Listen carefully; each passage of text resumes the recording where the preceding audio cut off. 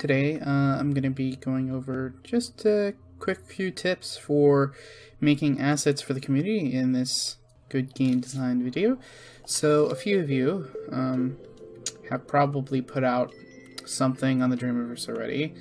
Probably a sculpt or a model, etc. Well, that's perfectly fine and dandy. Some of you may have put out like a car or a enemy or something like that. Some of you might have put out logic chips, etc. Well, I just wanted to make a video explaining some of my grievances I've had in the past with some assets that I've found on the Dreamverse. Just some things that you can do that don't take much time at all in order to make an asset game ready and really easy to use for someone else to use specifically and just to drop into their scene. So first off, I want to go over characters. Some people sculpt their characters using the move controllers, and they won't necessarily be doing it with a floor or having a floor, and they'll end up oftentimes, especially with snags in particular, they'll have their puppet like this and they'll be sculpting it and they think it's fine because with the move controllers you don't have a up and down limit for the camera like this. Like I'm pushing up on my stick but the camera is not going down. That's because it knows where the floor is. But with move controllers, everything is just where it's like you're in space basically, and there's no up and down. So I'll often end up with not sculpts, but puppets that are like this and off center. And if you go ahead and drop that into a game, your puppet's gonna walk weird because of that, or they'll end up doing something weird like that. Or even, heck, sometimes they'll end up sculpting and like the entire puppet is off center like this, and then they'll walk like really weird. I've seen quite a few people end up doing that, especially in beta. It's not as bad as beta now, but it's still it's still something I want to go over. And something that is often the case for puppets particularly, not usually many other assets, but it does happen for other assets, is that puppets will end up like over here or like in the void somewhere. Just when you're trying to bring it in, like, so you'll drop it in and like you're completely over here and you're like, where the heck is this puppet? And you'll try to rotate it around and you can't see it, and then you find, oh, it's over there, and you're still trying to drop it in place and you can't because it's like completely out in the middle of nowhere. So if you go to your guides menu and turn on the floor, the best way to publish your asset, particularly for puppets, is to place them right in the middle of the floor, which you know the middle is where this circle is right here, this big circle. And you want to place your puppet pretty much smack dab in the middle like this with the feet on the floor. And this is going to make it a lot easier for people to bring in your puppet, particularly into your scene. Alright, next would be for, other than this, I think that's all grievances I've particularly had with puppets specifically. But another thing would be, like for example, a lot of people make cars. Lots of people make vehicles or stuff like that, and they will go ahead and make a giant floor for them to test their car on, and they'll be driving around in the car, vroom vroom, and they're like, okay, cool, this is good, I'm gonna publish it as a vehicle. And then you end up with an asset and you bring it in and you're like, okay, this is a cool car, I think I'll place this in my scene. And then this is what you see when you drop in the object. You're like, what is going on? what is happening, and then you just try to rotate it around, and you're like, oh god, somebody put in an entire block like this in their scene. This happened, I know of 2 cases of this, particularly. There is, I think, the red car does this. Yeah, the red car free. And, oh look, there's the off-center camera thing. And then it's out in the middle of nowhere, and it has giant block of grass, and then you gotta scope in and delete it. And now you got the car, and then it's still off-center. There we go.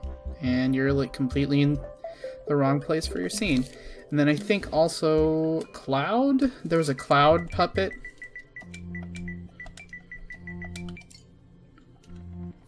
There was a character, Cloud. Not, here he is. Let's see if he's updated. Nope. This one's even worse. See? Your camera's inside of the object and you have no idea what's happening, and then you gotta zoom out all the way, and then you still don't know what's happening. Where is Cloud? I have no idea where Cloud is. You place the thing. I still don't know where Cloud is. Like, this is ridiculous. Like, come on. Like, what? What is happening? And then on top of that, you get the atmosphere changed. Like, the entire sky is different than what you'd expect it to be. So you gotta delete everything but the puppet.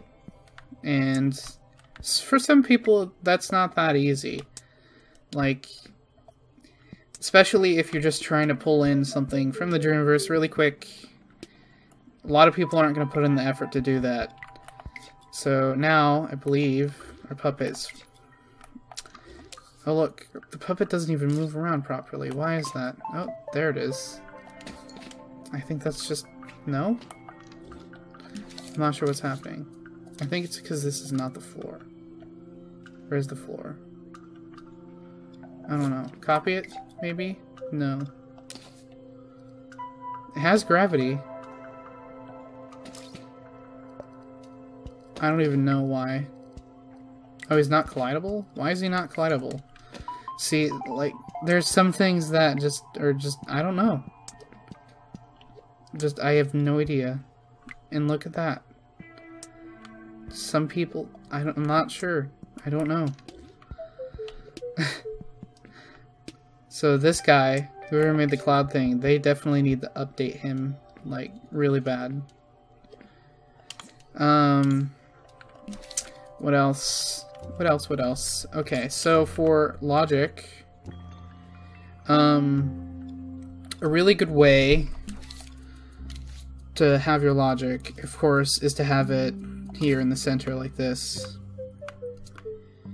And a lot of people will publish stuff and not label things, so you really need to label stuff, like the microchip itself. You need to label your nodes. You want to have nodes. That's a very important thing. Is you want to have options. If there's something in your microchip that you know can be changed, you want to give like something really easy and accessible in order to change it. So if you have like your entire logic on the main board, what you want to do is you have like a sub microchip that actually has all the logic in it, and then when you open the microchip, you have options in here like value sliders, switches and stuff that can change. Like, for example, maybe you have an enemy like AI, like a car, an enemy AI for that, and you want to change like sight distance that they can see the player. You would have a value slider. Toggle, like for example, if they can use certain weapons, or maybe how fast they go and stuff like that. You want to be able to change that easily on the main page of the microchip and not somewhere deep within your logic, like within microchips, so it's really easy for people to modify and use. And of course, you want to label everything, so not just value slider, switch, etc. You want to make sure everything is properly labeled so people know what things are. I've had some people ask me on how to use some of my microchips, so I'm guilty of this as well. I can find one of them. You know, it'd be easier if I just filter by contraption. I should be able... Delayed camera relative sticks, maybe? Do I got any comments on this? No. But this is a good example, like in here. You can see I open this up, I got local stick, camera relative stick, it's all labeled global settings. This is something that can affect other stuff like this, allow imps, max players, number of players, like this right here, and this right here. If you want to change these, it could possibly conflict with another one. So that's why I have this out in the open. So you're able to open this and see easily that there's global settings in here. And then there's the actual logic itself. And I didn't really label the stuff in here because I didn't expect anybody to look in here, but it's pretty complicated stuff. And where else? I know I have a... Let's see. I know I have a logic piece that isn't fully explained, that some people have asked about. I'm having a hard time finding it.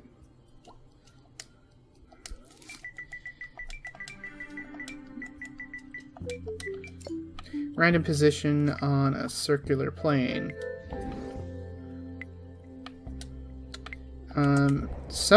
I think it was like in the Discord somebody asked me about this, but they asked how to use this, and I guess I didn't document it well enough, and that brings me to my next talking point, where you can actually make notes in your logic. Some people would use text displayers because, I mean, you can read it on this, but you can also use subtitle text displayers. And you can turn these off and then just type in whatever. And then when you hover over them or select them, they end up on the screen. And they don't even have to be turned on. So you can actually use subtitle text displayers as notes in Logic. I know it's not as good as Little Big Planet notes, but it's better than nothing. And it's definitely better than this. Like, I don't understand why these have to be so big. It's ridiculous. Like, you have to have max size microchips if you want anything decent with those. But yeah, I hope you guys learned how to publish things on the Dreamiverse a little bit better. I'm not even sure how I'm gonna make a thumbnail icon for this video, but hey, thank you all for watching. Don't forget to leave a comment, like maybe a tutorial idea or something that you need help with, etc., and I'll try to get to you. Hope you all have a nice day. Also got a Patreon if you want to do that. Got a Discord for my Patreon members, as well as invite people big in the community like MadGFX and IBBEC, a few others. So hope you all have a nice day. Bye. Goodbye.